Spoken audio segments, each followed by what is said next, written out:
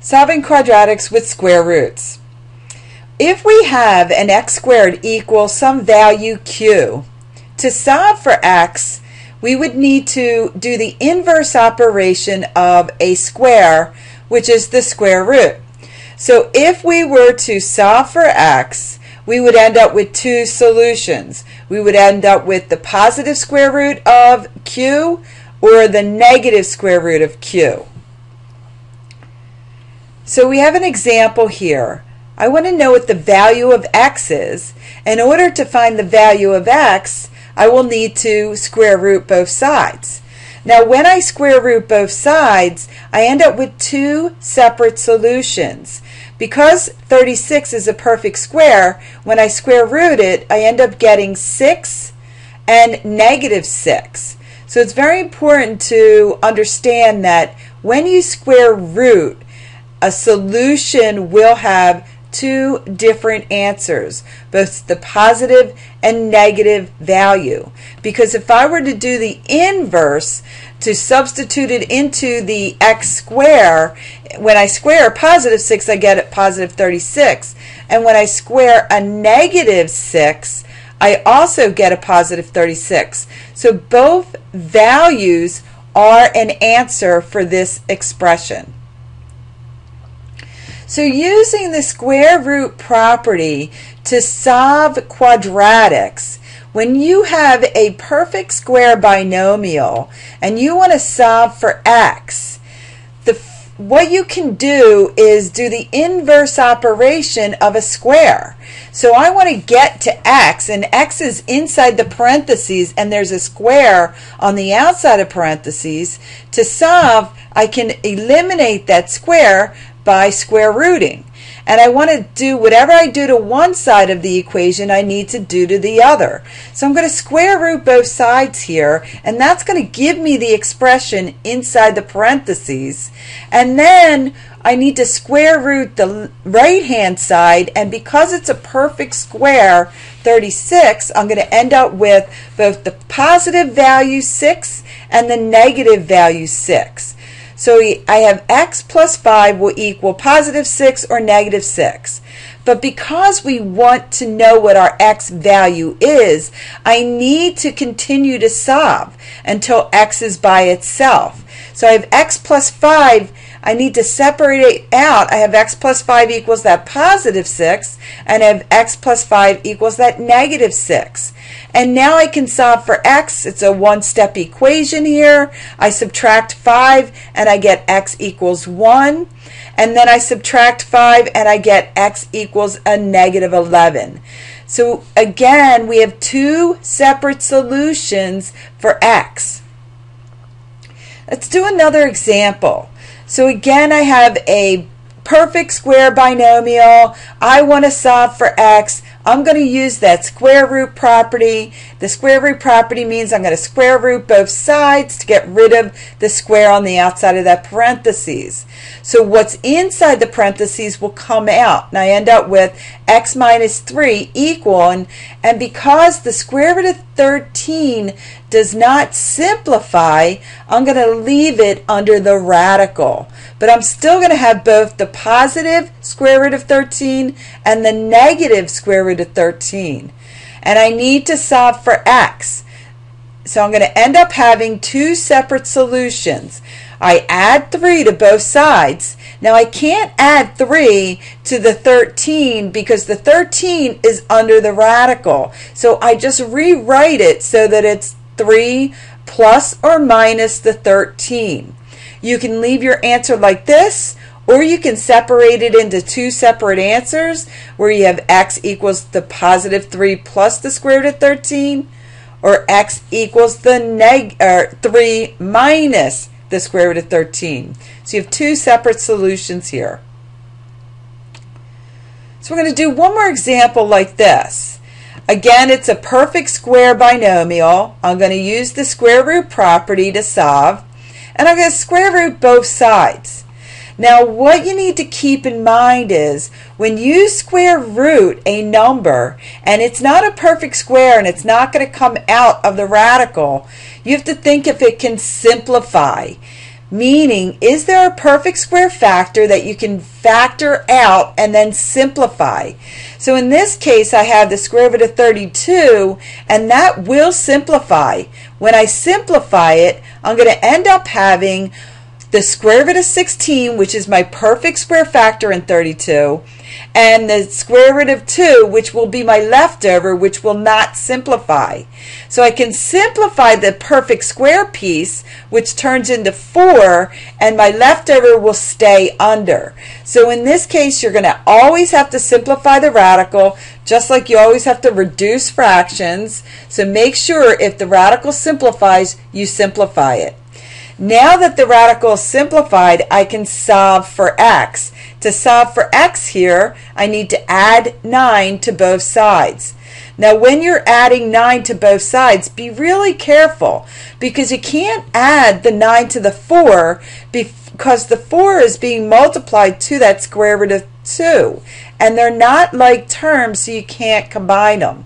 So your one answer will be x equals 9 plus 4 square root of 2, and your other answer will be x equals 9 minus 4 square root of 2.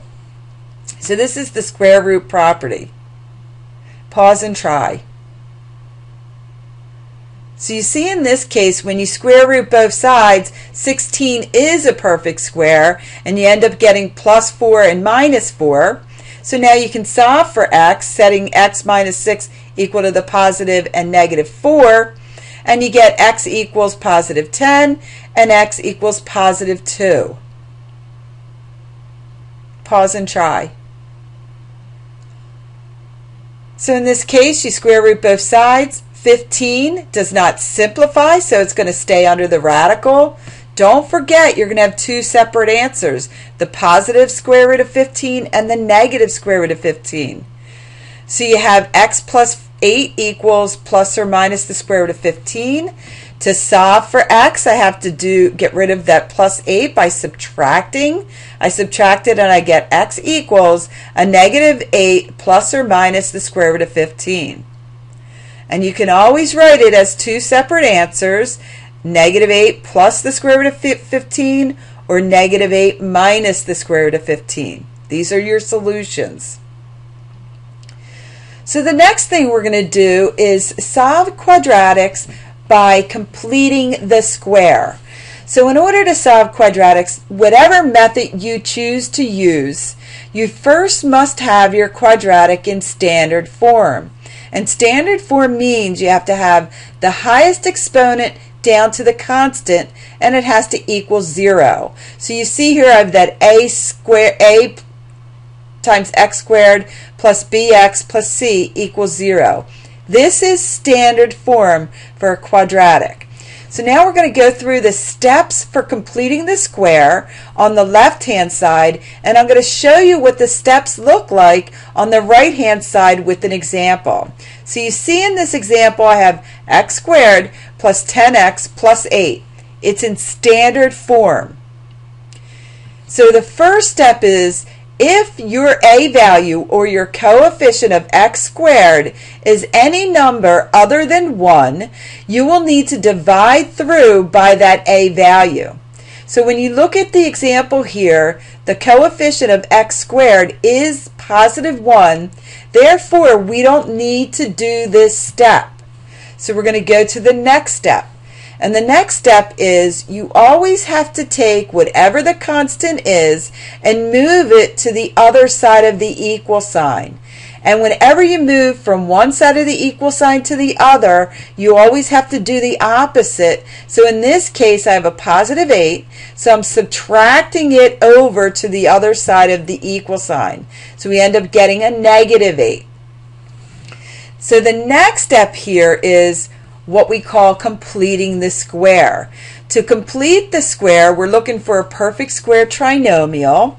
To complete the square, you take the coefficient of x, which is our b value, you divide it by 2, and then square that number. So in this case, I end up having 10 divided by 2, which is 5, and I square 5, and I get the value 25. So I'm going to take this 25, and I'm going to complete the perfect square trinomial by adding it to both sides of the equal sign.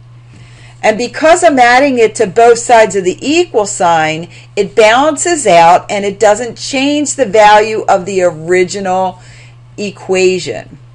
So now I have a perfect square trinomial that I can factor to a perfect square binomial. And to factor it, we're going to take the b value, divide it by 2, and we're going to have a squared binomial. So remember, when you factor trinomials, you're always looking for factors of the end number or your constant that will add up to your middle number, and then it will be in factored format. So if I were to factor this trinomial and not use this little formula over here on the left, that parentheses x plus b divided by 2 parentheses squared, if I were to factor factors of 25 that add up to 10 would be 5 times 5. So I'd end up with parentheses x plus 5 parentheses x plus 5 parentheses, which is a perfect square binomial of x plus 5. So instead of doing all of that, I'm just using this little formula, and I'm going to end up with a factored trinomial into a perfect square binomial. So I end up getting x plus 5 parentheses squared. That is that perfect square trinomial factored form. Now notice here I have that square root property. So now I can use the square root property to solve. So I've created that so that I can solve for x. So now I'm going to square root both sides. And remember, the square root of 17 is not going to simplify, so it's going to stay under the radical. And now to solve for x here, I need to move that 5 over, and it's positive, so I'm subtracting it from both ends. So now my solution for this quadratic equation, x equals a negative 5 plus the square root of 17 and a negative 5 minus the square root of 17. Pause and try. So your first step here is to move the constant over. It's plus 3, so I'm going to subtract 3 from both sides. The next step is to take that b value, which is a negative 6, divide it by 2 and square it, so you end up getting 9. 6 divided by 2 is 3. 3 squared is 9. You need to take that 9 and you need to add it to both sides. Now notice that when you add it to both sides, now I have that perfect square, now I have that squared trinomial, and I can factor it into the perfect square binomial. So I'm going to end up factoring, and I'm going to get here, because I have b value is minus, it's going to end up being minus inside the binomial. So we get x minus 3 parentheses squared equals 6. A negative 3 plus 9 is 6. Now I use the square root property. I square root both sides. The square root of 6 is not going to simplify, so it's going to be plus or minus 6, square root of 6. And now I solve for x. To solve for x, I need to add 3. I add 3 to both sides. I get 3 plus or minus the square root of 6. Let's do one more. Pause and try. So in this one, we already had the constant over, so all I need to do is to take that b value, divide it by 2 and square it, and I get 16. I'm going to add that to both sides. Once I add it to both sides, I see I have that perfect square trinomial, so I'm going to factor it. And it's going to factor to a perfect square binomial by taking that b value, divide it by 2, and then have the square on the outside of the binomial. Now you need to use the square root property. The square root property, square root both sides. But notice here, when I square root 56, it's not a perfect square, but it can be simplified. I have a perfect square of 4 and the square root of 14, which will not simplify. So I'm going to square root the 4, and I'm going to end up with plus or minus 2 root 14. Now I can solve for x. To solve for x, I subtract 4 from both sides, and my answer will be a negative 4 plus the square root of 14 and a negative 4 minus 2 times the square root of 14. So it's x equals a negative 4 plus 2 times the square root of 14 and a negative 4 minus 2 times the square root of 14. So be really careful. If the radical can simplify, you will need to simplify the radical. Also, do not combine that whole number with the number in front of the radical because they're not like terms. This is how you will leave your answer.